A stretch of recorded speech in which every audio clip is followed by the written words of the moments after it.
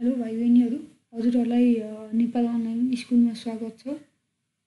आज चाहिँ म क्लास 6 को साइन्सको हिट भन्ने च्याप्टर सुरु गर्न गइरहेकी छु है। हिट भन्नाले के त्यो बुझ्छ हामीले, ठ्याक्क घरमा ग्यास बलिरहेको छ भने त्यसले पनि हिट प्रड्युस गरेको हुन्छ नि त हैन। सिम्पली चाहिँ त्यो बुझ्न सक्छौँ है। अब यसपछि चाहिँ हामी ठ्याक्क हिटको डिफिनेसन के लेख्ने भन्नेतिर जाउँ है त।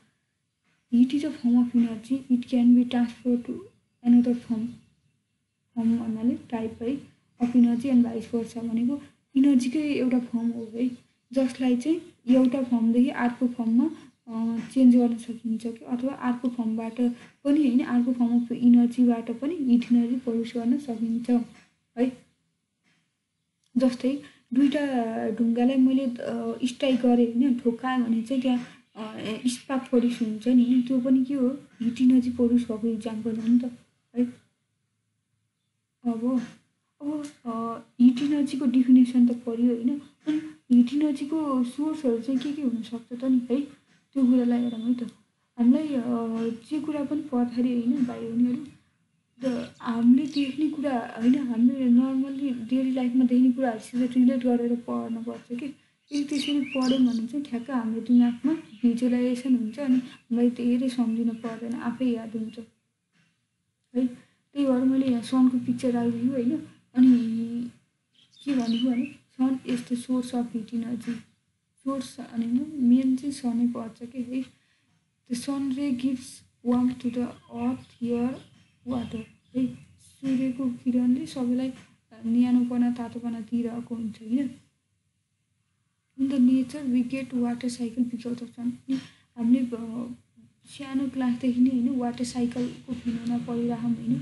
त्यो वाटर साइकलमा मेन चाहिँ के हो, इभापोरेसन हो। इभापोरेसन नै वाटर भेपर इभापोरेटै नभएपछि त रेनफल त अकर हुन्न नि त हैन। त्यो इभापोरेसन गर्ने काम केले गर्छ, सनको हिट हैन, सनको हिटले गर्दा वाटर इभापोरेट हुने हो नि त है। त्यही भएर वाटर साइकलको मेन कन्ट्रिब्युसन चाहिँ केमा छ, सनमा छ है त है। अनि अर्को कुरा के हुन्छ भने water is कन्स्टेन्टली इभापोरेटेड in nature and hence we get the water cycle है। त्यही अहिले पनि मैले भन्छु, यदि इभापोरेटै भएन भने त वाटर साइकल त कम्प्लिट हुन्न हैन, अनि रेनफलै हुन्न है। त्यही भएर सनको हिट इनर्जी कति इम्पोर्टेन्ट है हैन। नेचरलाई ब्यालेन्स राख्न सनको हिट इनर्जी चाहिन्छ हामीलाई है। त्यस्तै गरी in the present solar energy is also use to hit water and for other heating purpose है। सोलर इनर्जी जस्तै सनको हिट इनर्जीलाई चाहिँ सेलमा के सोलर सेलमा हैन कलेक्ट गरिन्छ हैन, अनि त्यो हिट इनर्जीलाई चाहिँ के गरिन्छ, पछि चाहिँ करेन्ट इलेक्ट्रिसिटी प्रड्युस गर्न हेल्प गरिन्छ है।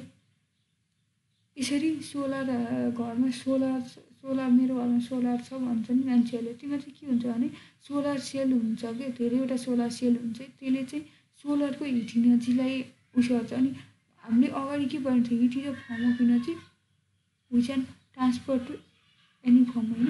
भनेपछि यसले चाहिँ अरू फर्ममा कन्भर्ट गर्छ भन्नाले यहाँ सोलर सेलले करेन्ट इलेक्ट्रिसिटीमा चेन्ज गरेर कुनै पनि इक्विपमेन्टहरू अपरेट गर्न हेल्प गर्छ है।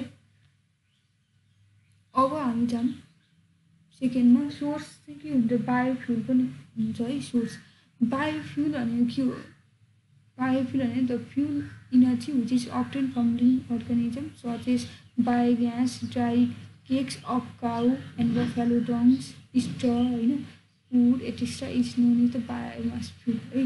यहाँ डिफिनेसनबाटै क्लियर छ हैन, जुन चाहिँ लिभिङ अर्गानिजमबाट आउँछ हैन। हाम्रो घरतिर गोबर ग्यास भन्ने पनि एक किसिमको बायोफ्युलै हो है।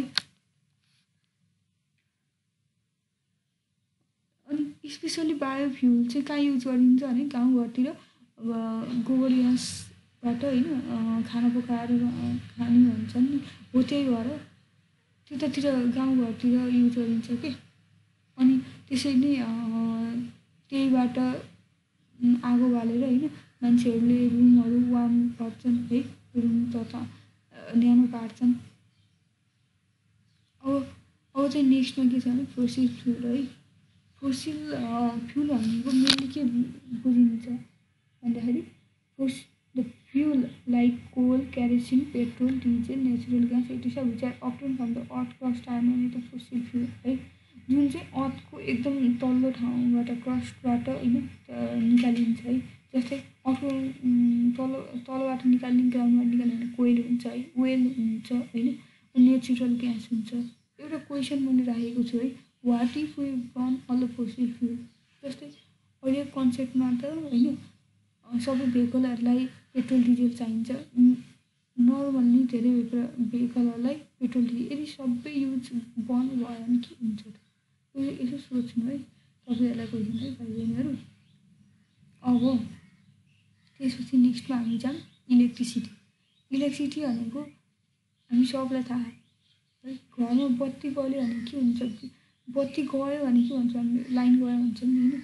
लाइन गयो भनेको मतलब यो इलेक्ट्रिसिटी सप्लाई नहुने हो नि त है इलेक्ट्रिसिटी सप्लाई भएर त बत्ती बलेको हुन्छ होइन त्यही भएर electricity is also one of the source for इटिनर्जी होइन इलेक्ट्रिसिटी पनि एउटा सोर्स हो कि है in the city and in some village people use current electricity for room heating during the winter अनि कुकिङको लागि पनि युज गरिन्छ है जस्तै हिटर इलेक्ट्रिसिटी सप्लाई गरेर हिटरको रड हुन्छ त्यहाँ होइन त्यो रडलाई चाहिँ तताउने काम गरेपछि त्यो रडले चाहिँ हिट इनर्जी रेडिएट गर्छ के अनि हाम्रो रुम तातो न्यानो भइरहेको हुन्छ है त्यसै नै पकाउनलाई होइन जस्तै इन्डक्सन चुलोमा होइन कुकिङ गरिन्छ त्यो पनि इलेक्ट्रिसिटी सप्लाई गरेर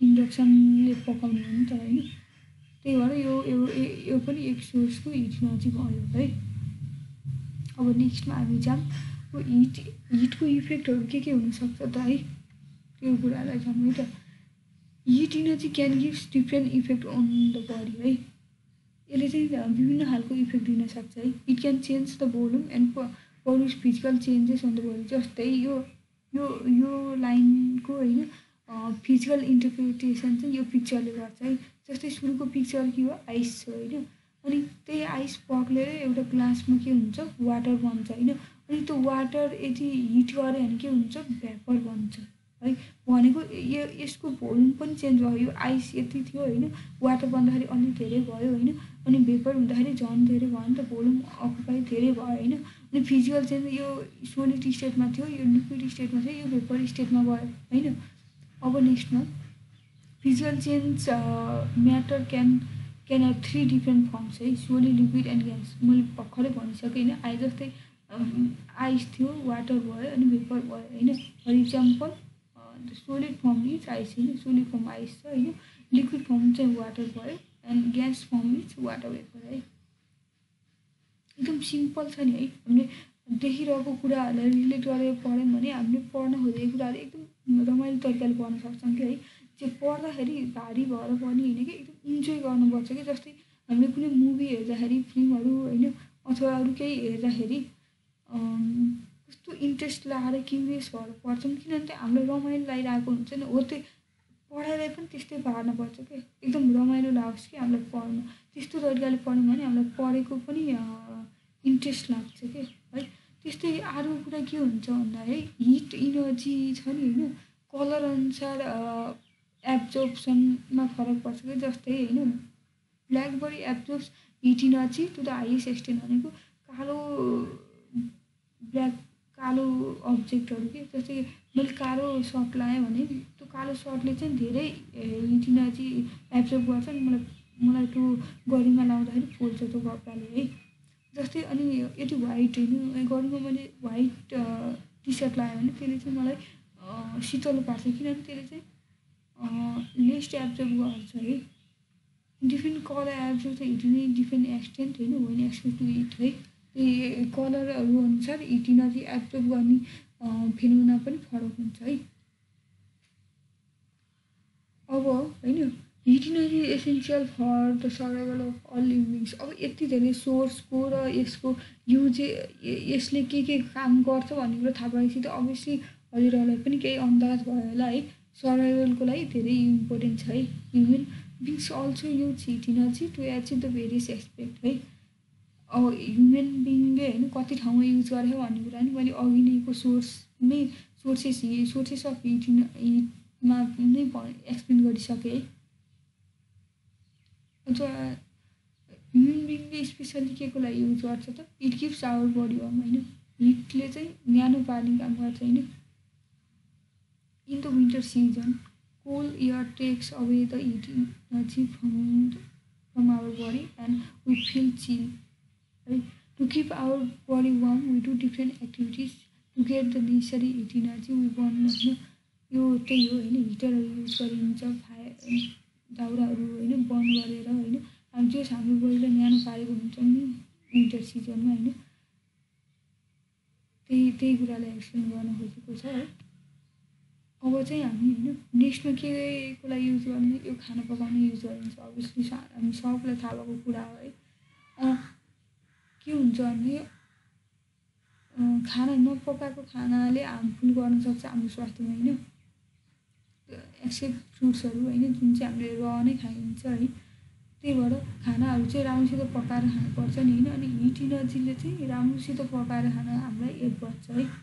हिट यो जस्तै यो मान्छेले इन्डक्सनमा खाना पकाइरहेको होइन। अनि यो पकाएपछि यो टेस्टी पनि हुन्छ अनि हेल्दी पनि हुन्छ नि त हाम्रो बडीलाई है। अनि अर्को हिटको युज कहाँ हुन्छ हाम्रो डेली लाइफमा कपडाहरू सुकाउन होइन। कपडाहरू सुकाएपछि घाममा कस्तो एकैछिनमा सुक्छ नि त। त्यो घाम नलागेको बेला हुँदाखेरि त्यो केले भएको हिट इनर्जीको कारणले भएको हो नि त है। त्यही कुरालाई मैले एक्सप्लेन गरिछु है। हजुरहरूले सर पढ्न सक्नुहुन्छ है। अब अनि नेक्स्ट युज चाहिँ के हुन्छ भने use for the industrial production हो। अहिलेको कन्टेक्स्टमा होइन एकदम इम्पोर्टेन्ट कुरा हो नि। जुन ठाउँमा इन्डस्ट्रियल प्रोडक्सन धेरै हुन्छ होइन त्यहाँ एकदम डेभलप मानिन्छ नि त है। त्यही भएर without the necessary amount of heat energy plant can keep grains vegetable and fruit है। यो प्लान्टको लागि पनि इम्पोर्टेन्ट भयो। त्यस्तै गरी होइन यो अल्सो हामीलाई होइन प्रड्युस हुने चक्लेट बिस्कुट नुडल्सहरू होइन यो हिट इनर्जी चाहिन्छ क्या। फ्याक्ट्रीमा होइन huge amount of heat energy चाहिन्छ यो बनाउनलाई है। सिमिलरली अनि जस्तै इँटाहरू बेक गर्न पऱ्यो भने होइन अनि आइरन रडहरू बनाउनु पऱ्यो भने सिमेन्ट प्लास्टिकहरू बनाउनु पऱ्यो भने होइन जस्तै अरू इलेक्ट्रिक केबल्स होइन खेलौनाहरू र युटेन्सिलहरू बनाउनु पऱ्यो भने हिट चाहिँ एकदम एसेन्सियल छ है। किनभने हामीले देखिरहेको हुन्छ सब कुरालाई तताउनु पर्छ होइन। त्यसलाई प्रपर सेप दिन भन्ने कुरा त थाहा भइसक्यो नि त हामीलाई होइन। हो त्यही भएर एकदम इम्पोर्टेन्ट छ है हिट इनर्जी। अब हिट इनर्जी अघि नै पनि मैले कुरा गरिसकेँ होइन। फोसिल फ्युलमा बायोफ्युलमा होइन कोल वुड नेचुरल ग्यास इलेक्ट्रिसिटी चाहिँ स्पेसली युज हुन्छ है हिट इनर्जीको लागि। अनि अर्को के हुन्छ to स्टराइज water means water we get from different हामीले खानेपानी प्युरिफाई गर्न कि सफा गर्न होइन। जस्तै अब रिभर पोन्ड लेक धेरै ठाउँबाट ल्याएको हुन्छ नि त होइन। त्यो कन्टामिनेटेड हुनसक्छ त्यहाँ ब्याक्टेरियाहरू हुनसक्छ होइन। त्यही भएर when the water is heated to its boiling point different bacteria in it dies and the water becomes drinkable होइन। यो अभियस छ होइन। जब हामी पानी तताएर उमालेर खान्छौँ तब धेरैवटा ब्याक्टेरियाहरू मर्छ नि त्यो क्लिन हुन्छ नि त है। अब नेक्स्टमा छ to preserve gain meet fees and other food stuff. कस्तो हुन्छ भन्दाखेरि होइन फुडमा भएको मोइस्चरलाई यदि हामीले हटाउन सकेन भने त्यो फुड धेरै दिनसम्म प्रिजर्भ गर्न सकिँदैन के है। त्यही भएर त्यो फुडहरूलाई प्रिजर्भ गर्न चाहिँ हामी हिट इनर्जीको प्रयोग गरेर त्यो मोइस्चर रिमुभ गर्छौँ होइन। त्यो गर्दाखेरि फुडहरू धेरै समयसम्म प्रिजर्भ हुन्छ है। ल भाइ बहिनीहरू आजलाई हिट इनर्जीको च्याप्टर यति नै है। हजुरहरूलाई केही डाउट भयो भने चाहिँ प्लिज कमेन्टमा कमेन्ट गरेर सोध्न सक्नुहुन्छ है त।